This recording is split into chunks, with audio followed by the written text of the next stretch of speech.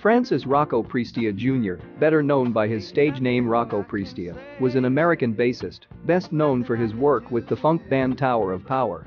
News broke out just hours ago that he passed away at the age of 69. Having heard about this great loss, the family of this individual is passing through pains, mourning the unexpected passing of their beloved. This departure was confirmed through social media posts made by Twitter users who pour out tributes and condolences to the family of the deceased. More details have not been released about this death, and the actual death age and date are yet to confirmed by us.